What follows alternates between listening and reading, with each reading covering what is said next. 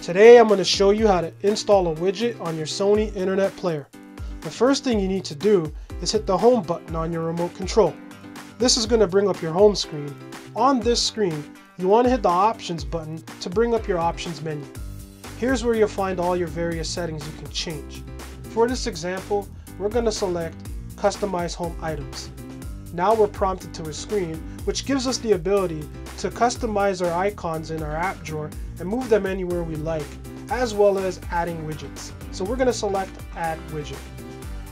Here's where you'll find all of your available widgets. You can also find more widgets in the Google Play Store. We're going to select the Twitter widget. It appears on the screen. Once we select Done, our widget's now on screen, and the next time we hit our home button, our widget would appear. We also have the ability to add multiple widgets to the screen.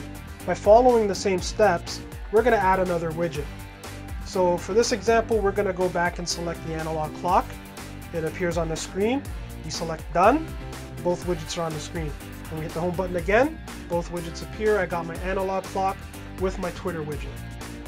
Lastly, you could remove widgets from the home screen or move them anywhere on the home screen you would like. By following the same steps, let's bring up the widget menu again.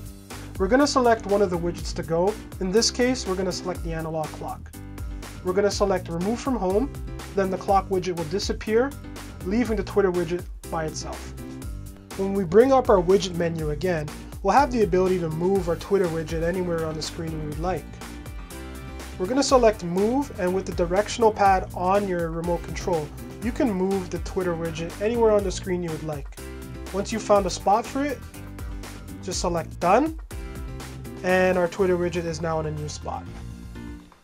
And that's how you use widgets on your Sony Internet Player.